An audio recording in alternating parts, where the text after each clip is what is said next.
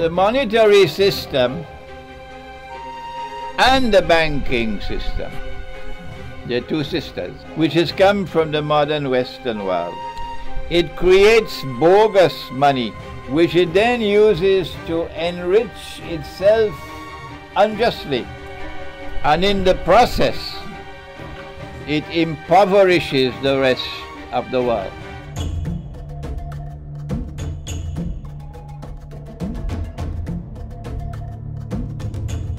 And every Jew knows that. And every Christian used to know that once upon a time. Except that today, the Christian world seems to be forgetting that this was prohibited by the Lord God. Money being lent on interest. Allah, the one God, has declared war. Both He and His Prophet, Allah's blessing be upon him, have declared war on riba.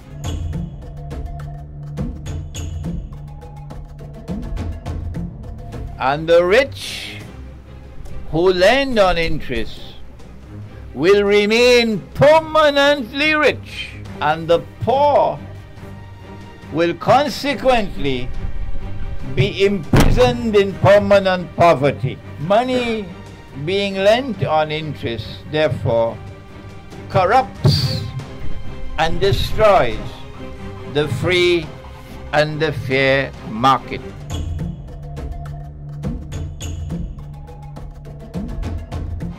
Money lent on interest does not qualify as business, because the money lender wants to make only a profit and never suffer a loss.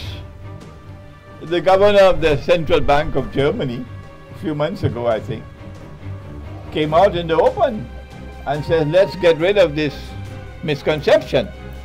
The bank is not lending you money that you have deposited in the bank. No.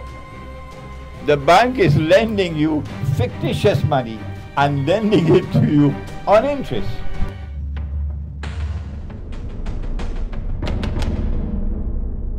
The change in 1944 from a world in which the sterling pound ruled the world of paper money to one in which the US dollar will replace the sterling pound as the international currency marked the transition from Pax Britannica to Pax Americana.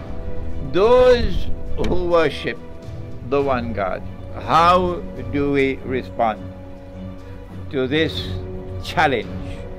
In Surah Al-Rum of the Quran, it offers us a contrast between riba, or usury, and charity. An act of charity would be defined as to give and to take nothing in return. That's charity.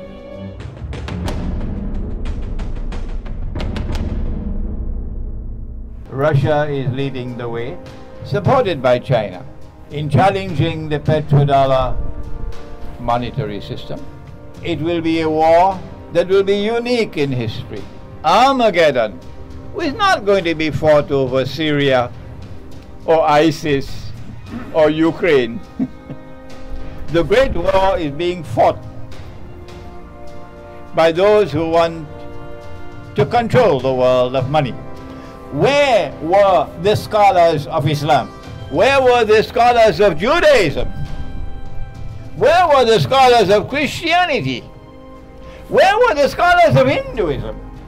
What happened to the world of religion for these 50 years that you hardly had a squawk of a voice protesting and challenging this ominous movement away from real money to bogus money?